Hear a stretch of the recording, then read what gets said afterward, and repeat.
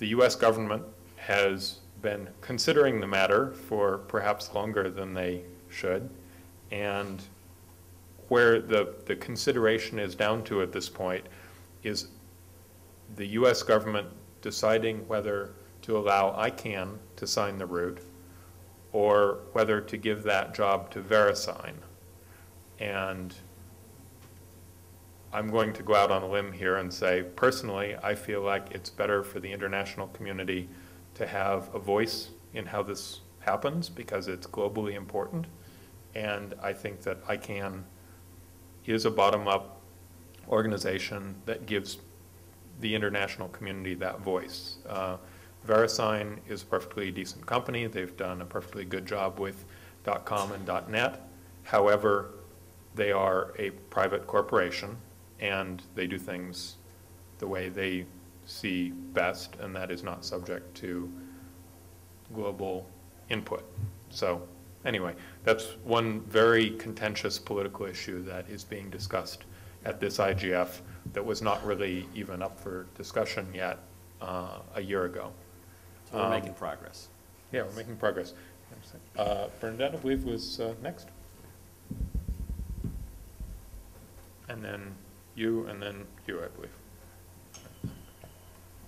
Yes, I wanted to find out a bit more about the NSRC, the facilities and the programs, and also what are the requirements to make a group or individuals eligible for assistance from the NSRC?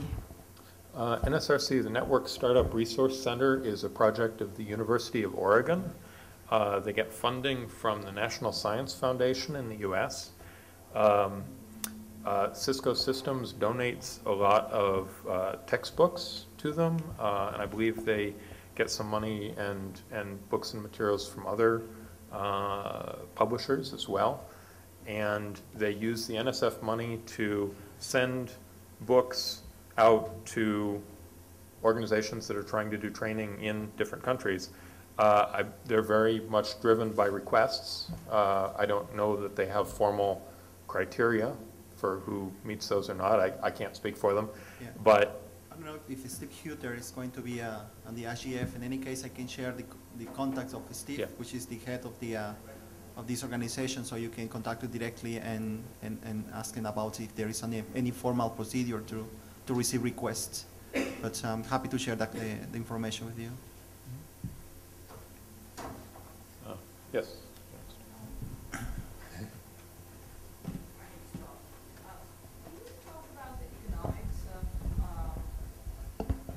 Transiting versus peering from an ISP's point of view? Are we talking differences in the magnitude, sort of order of magnitude? Is that dependent on how much traffic you carry? And what determines sort of membership in IXP? Is it, again, traffic or sort of might, or is it government intervention? They get together ISPs within a country and put this together? So normally the way internet exchange points are formed is a bunch of internet service providers will come together and form it as a consortium themselves. And usually in order to avoid regulation or government intervention, they make these organizations open so that subsequent internet service providers who want to get started can come and join them on the same terms. As always, with any private sector initiative, there's the danger of protectionism, where a bunch of parties get together and try and block new entrants.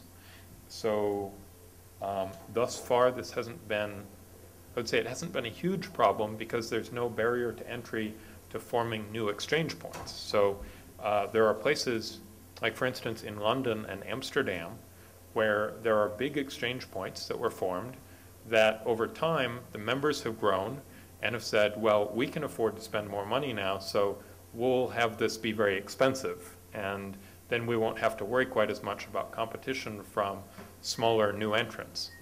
The smaller new entrants then promptly got together and formed their own exchange points that had no fees in the very same building, right? So then the big guys, in order to be able to deliver traffic to the little guys, had to start to accommodate them and start to participate at these cheaper exchange points as well.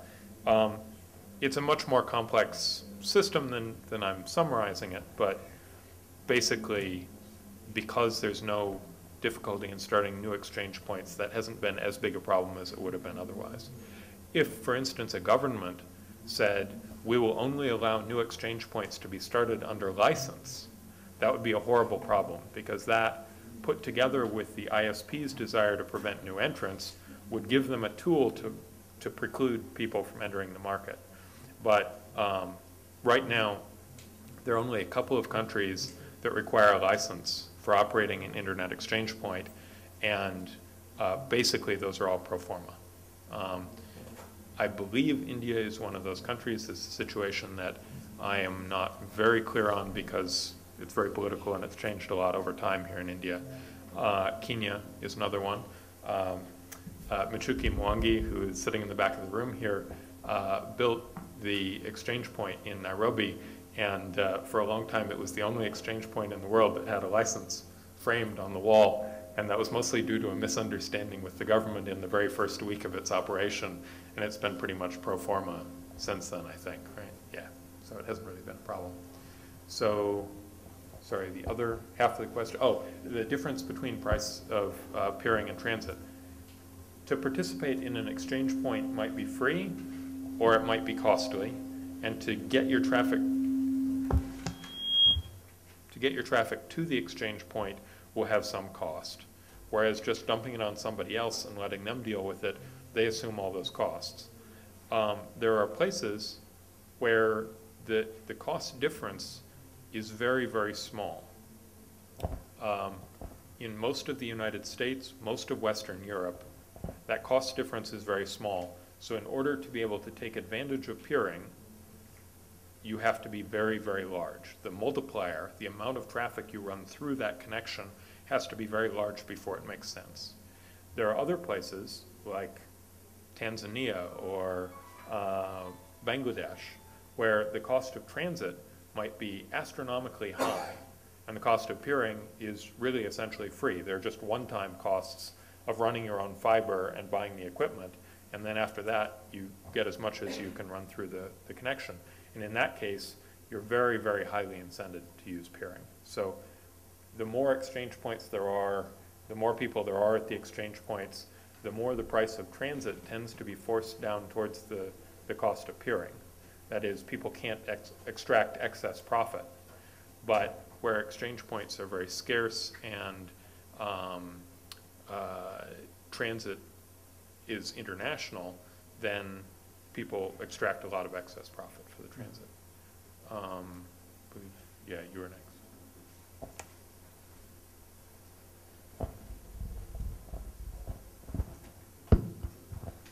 So this is a session about terminology and technology for the internet.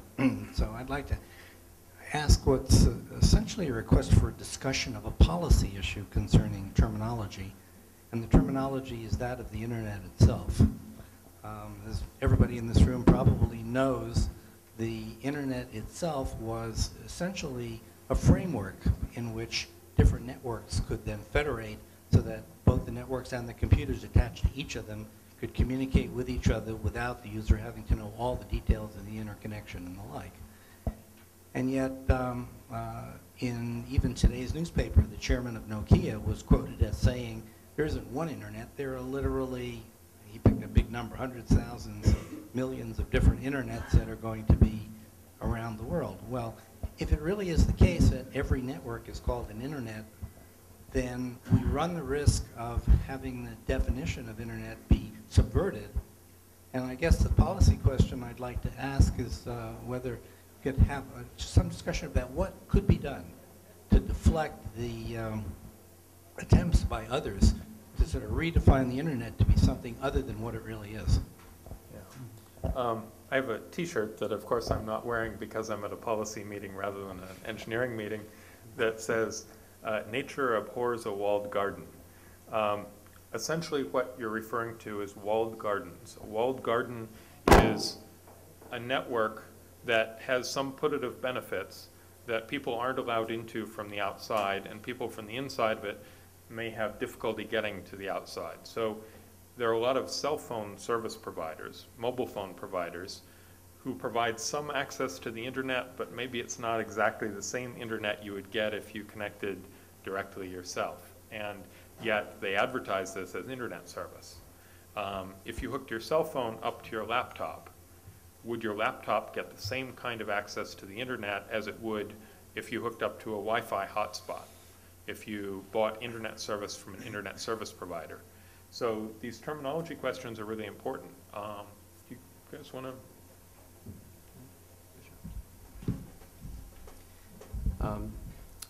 Now, first I'm honored to take a question from Bob Kahn, fairly in convincing the cell phone companies of the world to modify their, anything that will affect their bottom line, but to be able to explain that I still run into a number of people out there, both policymakers and business people, that still have a difficult time not only understanding the transit versus peering kind of arguments that Bill has made so eloquently, but also the fundamental nature that the internet came about because of this need to communicate, this need to cooperate, and this need for connectivity, because it is sometimes a hard thing to grasp, but that is what makes this all work, is the desire for different groups to communicate in a different walled gardens, I guess, in the case of cell phone companies, to communicate that at some point the consumers of their services will require this and expect this as being part of the internet. So I know that's a bit of a vague answer, but that's what I feel in my heart, is that there is still a long path that we need to all take to explain to those who don't understand the cooperative value of the internet. So that's from my very personal perspective, there has been a lot of discussions about how the internet should be run and developed. We know this process of the IGF when it started in the World Summit of Internet Society. There was a comment that was said many times, that we need to be very careful about try to fix a problem that don't really exist. It's not about defending the status quo. It's having a very practical perspective of the situation. Why I'm looking at a problem where there is not a problem. There is plenty of problems that we are facing right now. The access challenges that we are having in remote regions. How can we bring the next billion? How we can deal with the model, with the business model for operators in those regions, for example, to make a real business case and make them make money, and not pay for a South American ISP to pay 10,000 times for a 10,000 less bandwidth that another ISP from East United States to Western Europe. I think that's the challenge that we need to face in this kind of meetings. And keep aside and not waste time and think that are not worth it to deal with, because there is nothing to fix there. I mean, there is a lot of work that has been done, but many organizations that allow us to have the internet that we have right now, and there is a lot of work to do ahead, and we need to focus our efforts and tackle that problem, the really problem that we have. It's another hot button term that's tied up in this is network neutrality. Network neutrality is the question of whether, if I build a network, should I be able to control what flows across it? Or is there a fundamental right of the users of the network to determine what traffic will go to and from them? The problem here, I would say, is one of competition, not one of control.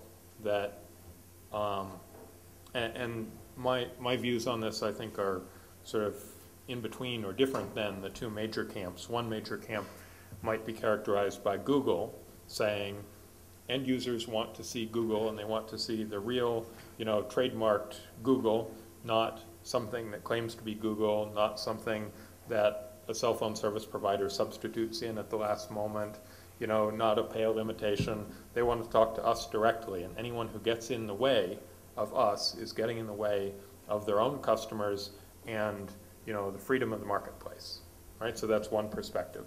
The other perspective is that of a phone company that says, we've invested a vast amount of money in building this infrastructure and we're losing money on it, and we need any way we can to make more money, to break even, and one way would be to charge customers more, to increase their fees from $10 a month to $100 a month.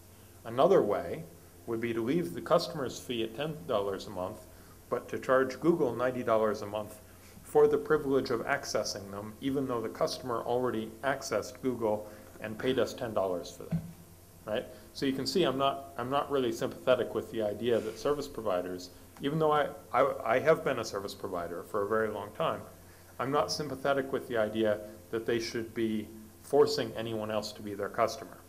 On the other hand, service providers have a responsibility to protect their customers from different kinds of threats, right? If someone is trying to attack your customer and install malware on their computer, defending the customer, defending their machine, requires intervention in the network layer. It requires that you know what's happening on the network and that you be able to take action on that.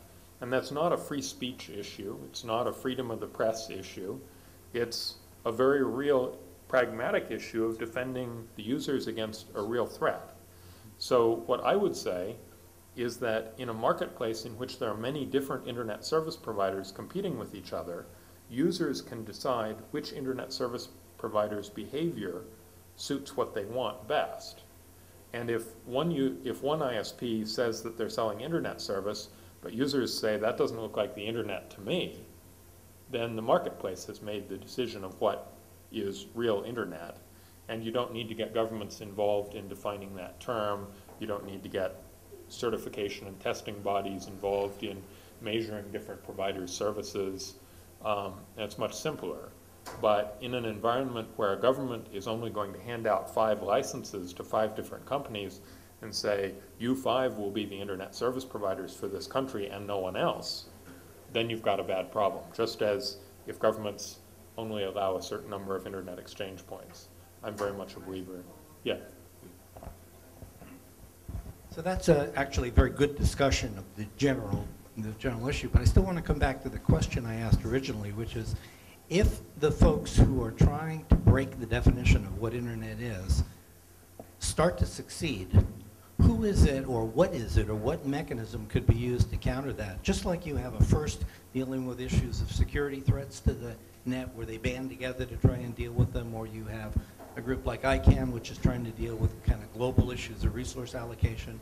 What body, what organization, what entity, what mechanism could be used to deflect this attempt to redefine the internet to be something other than what it is? I would say that that's a truth in advertising issue, and that every government has some mechanism for dealing with companies that advertise one thing and sell another. And it's a question then of whether that government is willing to enforce its laws.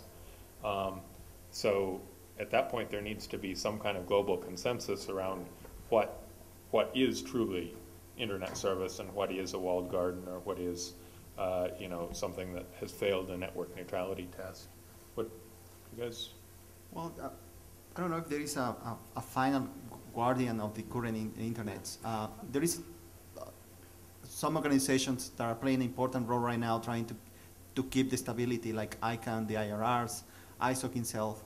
That's their main concern is to keep the stability of the internet. That's the main reason of existence, I think, of these organizations. And all the efforts are put in for that objective.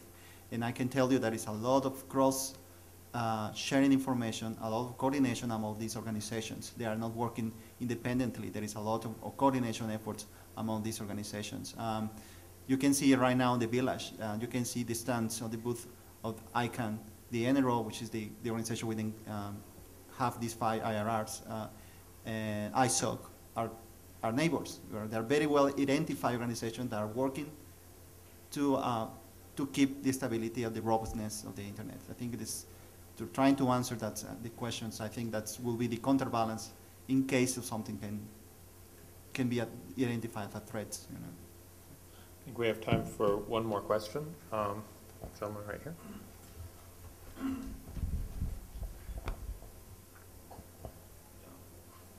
this is regarding security threat.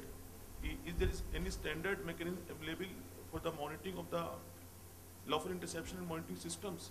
And one more question in addition to it, is there any mechanism involved for the exchanging this sensitive information among the countries? Let me just repeat the question for anyone who didn't hear it.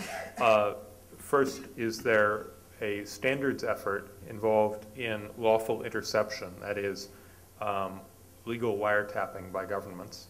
And secondly, is there any coordination mechanism between governments for sharing wiretap data from the internet? So the IETF had a working group on this, mostly at the behest of the United States government, on standard protocols for requesting an interception on internet equipment. And this was intensely controversial. There were many people within the IETF who boycotted the discussion, who would not entertain discussion of wiretap. On the other hand, there is more and more, particularly financial crime, occurring on the internet. And in the, say, 5 or 6 years since that discussion was had in the IETF, I think problems have gotten enough worse that pretty much everyone recognizes that we need law enforcement to be better equipped now, not more poorly equipped. There are some inherent complexities to doing wiretap on the internet because of the asymmetry of the paths that traffic takes. If you were to perform a wiretap, it needs to be directly adjacent to one of the participants in the conversation, not deep out in the center of the network, because if it's out in the center of the network, probably it will only see one direction of the two directions of the conversation. So inherently, this is a difficult problem. Work has been done. The major equipment vendors do have interfaces for law enforcement to request information out of the equipment. The second part of the question, do governments have mechanisms for exchanging this information? In theory, it all goes through Interpol. It's a very cumbersome mechanism and very slow relative to the fast pace of internet crime. Internet service providers have a much faster mechanism, but the level of triage in what cases are addressed is different between these. Law enforcement agencies may take cases up on different set of priorities, different criteria than internet service providers would. Internet service providers really don't care too much about small cases of individual fraud. What they're interested in is protecting their largest customers and protecting their own infrastructure. So any crimes that attack the largest customers or the internet infrastructure itself will be responded to quickly by the internet service provider community, who have a very good international cooperation mechanism that doesn't run afoul of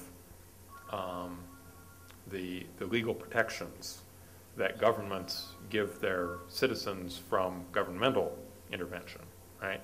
An internet service provider doesn't have to worry about quite as many of the privacy protections, for instance, as a national government would. Do you guys have things on that? No. No? Okay. That exhausts the time that this session is allocated. I think we'll all remain here and be happy to continue conversations with any of you individually, but we need to, I think, probably release the room soon to its next users. Our email addresses are up here on the screen. We'll make these slides available through the IGF website. You're welcome to track any of us down and ask any further questions you might have, either right now or throughout the rest of the week. And we hope that you have a good week. Thank you.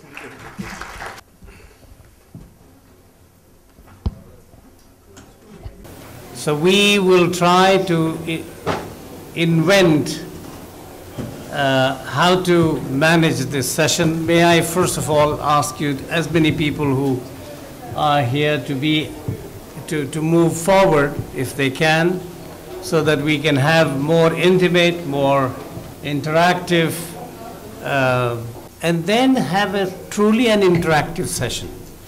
I'm sure those people who are in the room have a certain degree of commitment to this particular topic. And I think that commitment is necessary when you realize the fact that roughly 10% of the world population has some form of disability, which, calculated very simply, will represent about 600 million people with disabilities all over the world. And that's a staggering number. These people, they have the same rights as anybody else. They deserve the same opportunities as anybody else. And we simply cannot leave them to their own, to fend for themselves. The society has the obligation to respect for their dignity, to give them life of opportunities and life that allows them to become productive part of the society. We know that about 80% of the people with disabilities live in isolated rural areas. 62 million children of primary school age cope with disability. And the next figure that I'm going to mention to you, 186 million children with disabilities have not completed primary school. And if I come from UNESCO, where of course our mission is education for all. If such large number of people with disabilities do not are not able to complete even primary education, then it is a serious issue. Our mission of education for all cannot be fulfilled if we do not include these 186 million children. And as we speak, their number is growing. We also know that fewer than 2% of children with disabilities in developing countries are in school. Fewer than 2%. When you look at these figures, 600 million, 186 million children not able to complete primary school, only 2% children with disabilities in developing countries are in school. These are really mind-boggling figures. They're just not figures, they are people. They're people, they're real people. And we just simply cannot afford, the world, the community, the society cannot simply say, well, it's your problem, you fend for it. The UN standard rules on equalization of opportunities for persons with disabilities says that for persons with disabilities of any kind, the state should introduce programs of action to make the physical environment accessible and undertake measures to provide access to information and communication technologies, which is the topic of discussion in this conference. As we all know, that the World Summit on the Information Society talked a great deal about the issue of access to information and knowledge, the issue of infrastructure, the security, the capacity building, the question of linguistic and cultural diversity, the question of ICT, ethical dimensions of the information society, a whole range of issues. If you recall, some of you participated in the preparatory processes as well as the two phases of the summit. The C2, which refers to infrastructure, talks about encourage the design and production of ICT equipment services so that everyone has easy and affordable access to them, including older people and persons with disabilities. Action line 3, access to information and knowledge, talks about adoption of ICT infrastructure, tools, and applications that facilitate accessibility of ICTs for all. And action line 4, capacity building, talks about addresses the need to ensure the benefits offered by ICT for all, including disadvantaged, marginalized, and vulnerable groups. So the world bodies, the process that brings us here, the IGF, is the product of the World Summit on the Information Society. And here we are again after several years. The second phase of the World Summit was held in Tunis in 2005. We are now almost end of 2008. We're still discussing the issues. What have we really done? What needs to be done? We have, as I mentioned earlier, 3 prominent panelists. I want to be very democratic. I'll ask them how they want to proceed because they know their stuff. Would you like to go first? Women first. You want to be first? The Chinese presentation is already up and ready. Okay, very good. So I will invite Mr. Gao Zemin, who is the standing vice chairman of the Internet Society of China. He holds several other titles, but I'm sure you will discover all his talents and expertise in this area through his presentation. Thank you, Chairman. Ladies and gentlemen, good morning. I'm very pleased to be here to make a presentation about the web accessibility issues on behalf of the Internet Society of China. Actually, I want to explain personally, myself is not expert on this issue, but the Internet Society of China very active, involved to promote web accessibility in China, have done a lot and very successful. So I'm very pleased and proud to make presentation here to introduce situation to you. In my presentation, I want to start from recalling the background about this issue, definitions. I think you know the W3C, they make a lot. I just met a gentleman from Microsoft US. He told me 10 years ago he involved in initiative for draft the standard of the web accessibility issues. He is now present here. He's an expert, I think. So it's but the definition is still should be recalled. What is the web accessibility and the importance of this issue? We recognize very important for China also. Then I will introduce you briefly about internet development recently in China and the present situation of the web accessibility in China. Then I will tell you what we have done so far on this issue. The Internet Society of China already have taken several measures and actions incorporated with several institutions under the leadership of the Ministry of the Information Technology. In our group, we also have experts on this field. After my presentation, if you have some questions, I ask them to answer you in more detailed manner. Then afterward, I will give you some cases, examples. It's disabled people. They already get some help directly or indirectly from us. So I will give you a lot of examples, but because the time is very limited, I just give you a few very impressive examples. That's all. First of all, the background.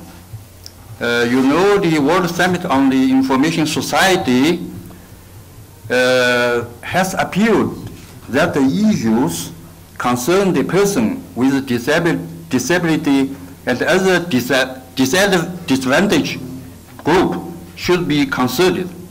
It's announced in principle of the summit, of the WSIS announcement. And other international organization, ESCAP, United Nations Organization, also in May of the 2002 adopt resolution. They call for promoting an inclusive, very free, and right-based society for people with disability in the Asian and the Pacific region in the 21st century. This resolution also extending used to be from 1993, 2002, the first decade for disabled persons, extending this decade to another decade, 2003 to 2012. That emphasizes the importance and priority in this area, web accessibility. So in China, in particular in recent 5 years, we are very emphasize this importance. Then we recognize the information accessibility means the people with disability can use the web-based internet.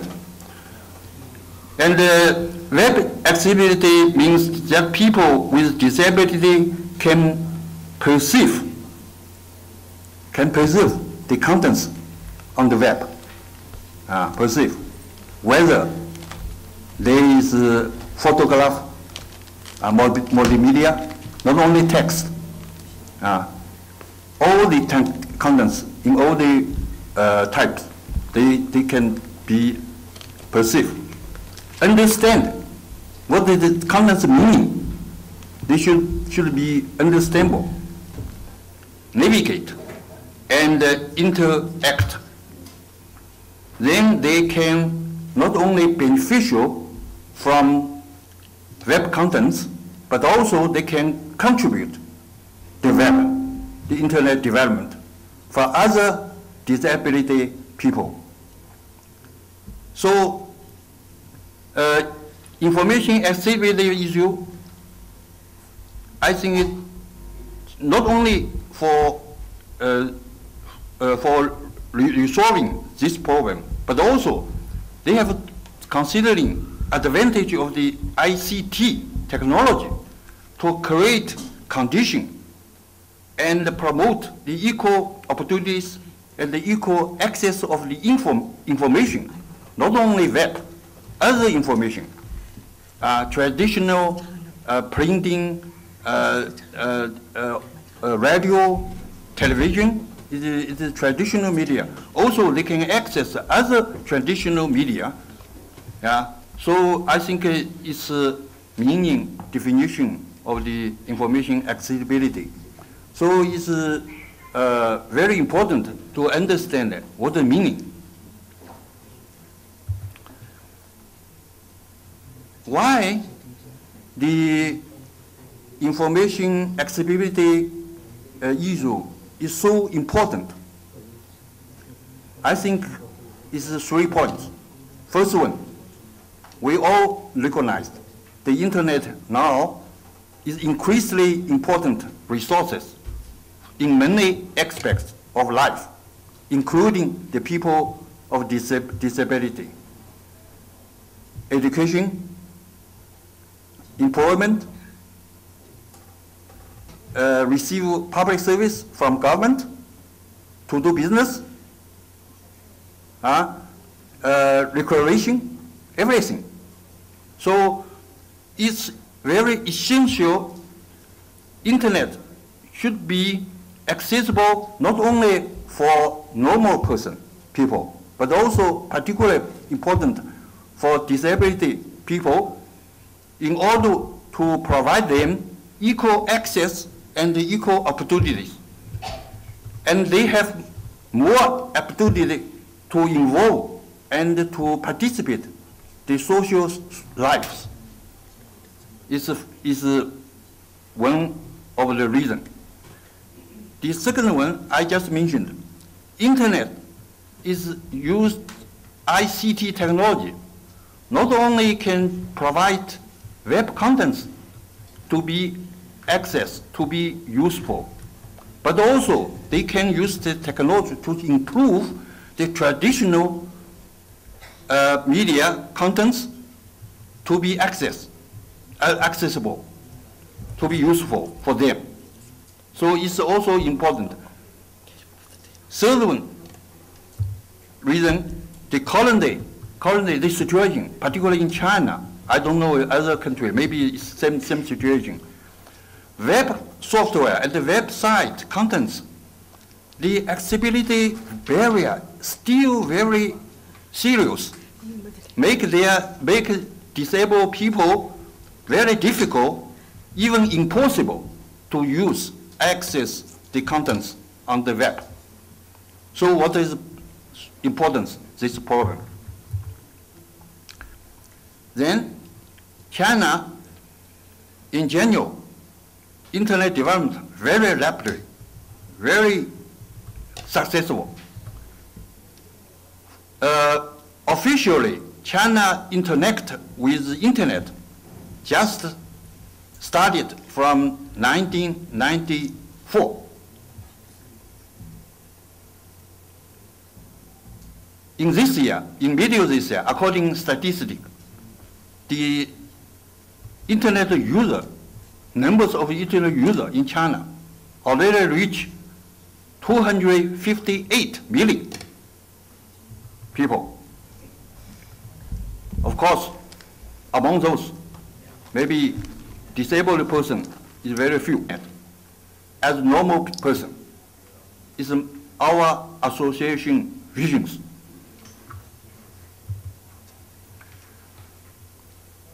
Just as Chairman Dr. Ken mentioned, global disabled people, the number is very huge. Yeah. And China also, according to the statistic, number of disabled people in China, almost 83 million. It's very huge numbers. Yeah. Among those, they have visual disability, consists of 15%, 12 million. Who have hearing disability, 20 million. Speech, 1.3 million. Physical disability, 24 million, and so on. So you can see those people, they are very urgent to get the web contents in their daily life, in their life. This is a very urgent problem. But also, according statistics, almost 95%, even 99% of the internet resources, web contents, are not be able to obtain by seriously disabled people. Seriously people, very difficult, very difficult. So, in terms of the web accessibility, in China, we started late. Because a lot of reasons started.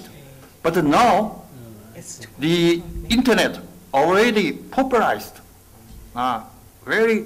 growing very fast. We have to emphasis web accessibility, this issue should be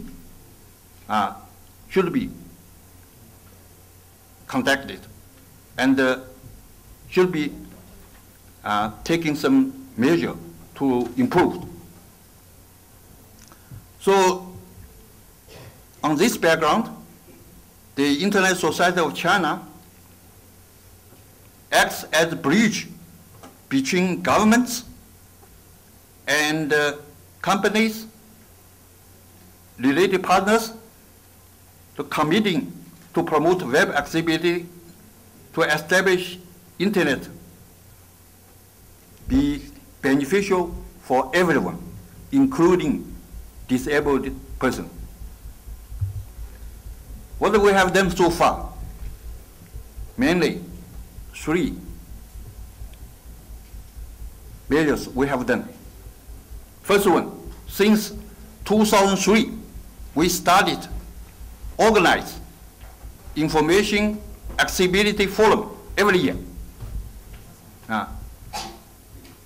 Our chairman, Dr. Han, I think before last year, you attended our forum. Yes. Yeah, you can make comments. How our whole forum proceed? Very helpful. Very helpful. On the beginning, this forum are focused to raise awareness of this importance.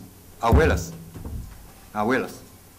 Then, afterward, particularly last year, we already shift the focus of the forum, not only make some propaganda, some speech, some picture, some video, not only that, involve to draft and issue web accessibility standard, and encourage some private sector to develop software, web software, products, some technical assistant tools. Yeah. During the forum last year, I saw a lot of products. We have a small exhibition. Very impressive, very useful for disabled person. Second measure I just mentioned, we draft and already published information accessibility standard. Yeah. This standard, the code named Information Accessibility for People with Physical Disability, Technical Requirements for Web Accessibility. The basic 4 principles for this standard: perceivable, operable, understandable, and compatible. I think the perceivable I just mentioned, you should make web contents in form of the picture, video, multimedia, should be, they have text equivalent to be perceived by some disabled people. They have a visual disability. Yeah. So we already have a very standard. It's a very sophisticated standard. Also, is standard compatible with W3C standard.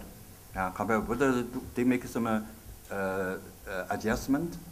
I think if you have question, I ask our expert present here, Mrs. Wu and Mrs. Wu, they answer your question afterward. Then, third one we have in this year, actually started from last year, for preparing 2008 Olympic and Paralympic game in Beijing. We get support from Ministry of the Information Technology to cooperate with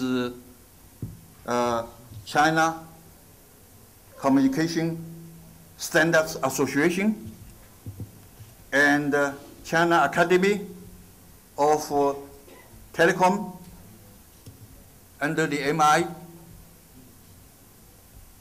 We organize and sponsor major website in China, portal and the government portal and the private portal major, to organize them, sponsor, support them to transform their web page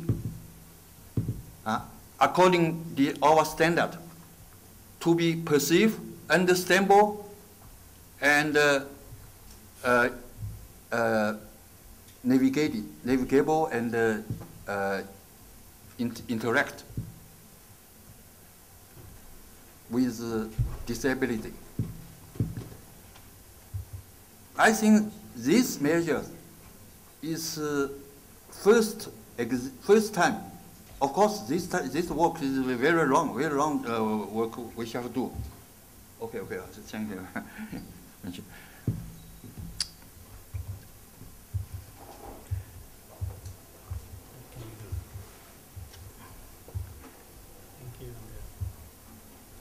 Some of the during the Olympic Games, some foreign disabled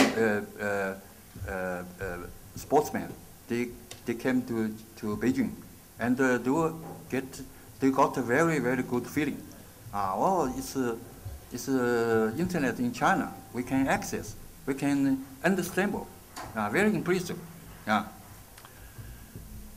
Then I think a lot of as the judges, a lot of disabled person already get some beneficial from our help, directly, indirectly. Some people, they open their shop online, sell their products, and get some profit. They can survive by themselves. Yeah. They also open their BBS or chat room to discuss with their friends, also disabled person. They make some social group, exchange their experience, how to improve their health, physical disability improved, and how to improve their life, quality of life. Because the time already limited, I finish my presentation here. So, conclusion, this issue very important, particularly in China. We will continue our efforts to promote, improve web accessibility in China. And also we very pleased and want to exchange experience and skill and expertise with other country present here. Thank you very much for your attention.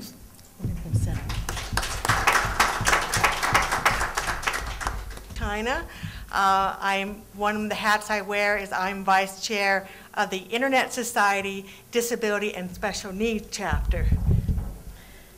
My name is Cynthia Waddell, and I'm the executive director of the International Center for Disability Resources on the Internet. I also serve as the Accessible ICT for Government Services expert for the United Nations Global Initiative for Inclusive ICT.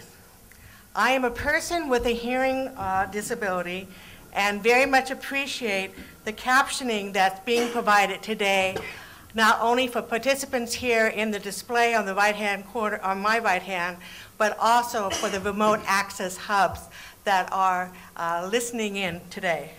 So my presentation is very brief. I'm going to have a discussion on the accessible web, the paradigm shift. We will be addressing 5 topics: technology crossroad, the shift in the disability definition, signs of what I call the global inclusive society shift, accessible web design, and some resources. So let's begin. Today we are at a technology crossroad where our technology choices will determine whether or not everyone will be able to participate in the new society. The explosive growth of electronic commerce has contributed to ongoing demand for user interface requirements. The shift from web content publishing to interactive web applications, enterprise portals, and networks requires ICT design, that is, information and communication technology, to provide the greatest flexibility for user participation. We're beginning to see an ICT evolution to a multimodality architecture where the interactive technology provides support for visual, auditory, and tactile access. And we are beginning to see the evidence of a global human rights alignment, addressing the right to accessible communication and the accessible design of technologies and the web, such as the UN Convention or Treaty on Rights of Persons with Disabilities, and many national legislation efforts that are underway across the globe. We're also seeing a shift in the definition of disability in the worldview. I would like you to consider the definition found in the Convention Preamble as we discuss this paradigm shift. Looking at the Convention Preamble, we learn that disability is an evolving concept that results from the interaction between persons with impairments and attitudinal and environmental barriers that hinder full and effective participation in society on an equal basis with others. The definition of disability is also shifting in that in Article 1 of the Convention, it states that persons with disabilities include those who have long-term physical, mental, intellectual, or sensory impairment, which in interaction with various barriers may hinder their full and effective participation in society on an equal basis with others. From a public policy point of view, the good news is that I believe we are beginning to see the signs of an inclusive society shift. First, there's a global society shift away from viewing a person with a disability from the medical model perspective of diagnosis and inability to a focus now on ability, integration, and the problem of incompatibility between people and the environment.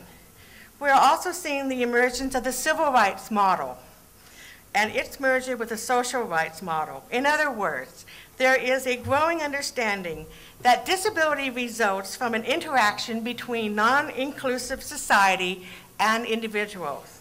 A person using a wheelchair might have difficulties gaining employment, not because of the wheelchair, but because of environmental barriers such as inaccessible buses or staircases that impede access. Or a person who is blind might not have access to a screen reader at the work site so that she could be employed. Signs of an inclusive society shift are found in the growing recognition of significant social costs if the digital divide or web barriers remain. For example, in its August 2005 report on the World Program of Action, the UN Secretary General said, quote, "Unless persons with disabilities are brought into the development mainstream, it will be impossible to cut poverty by half by the year 2015, as agreed by heads of state and government at the UN Millennium Summit in September 2000. We're also seeing a growing recognition that accessible web design promotes equal opportunity for persons with disabilities.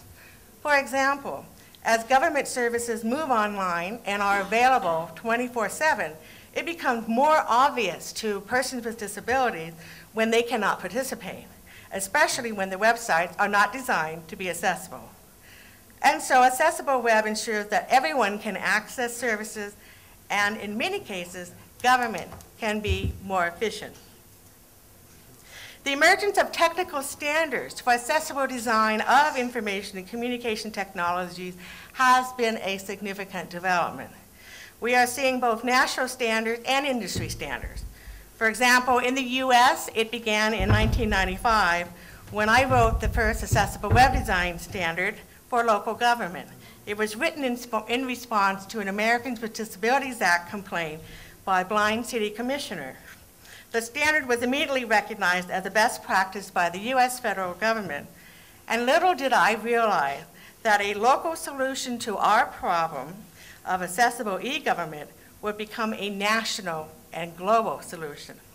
Our effort and many others across the country in the U.S. contributed to the eventual passage by Congress in 1998 of legislation that strengthened Section 508 of the Rehabilitation Act and directed U.S. Access Board rulemaking for electronic and information technology accessibility standards, applicable to not only to the web, but also for mainstream technology. These technical rules define the accessibility requirements for ICT. For the first time in U.S. history, the federal government now must procure accessible technology. Now businesses have a marketplace incentive to design accessibly and can challenge federal government contract awards to a vendor whose product was not as accessible as others. In the industry, we see the World Wide Web Consortium launching the Web Accessibility Initiative, and in 1999 produced the W3C WCAG Web Content Accessibility Guideline 1.0.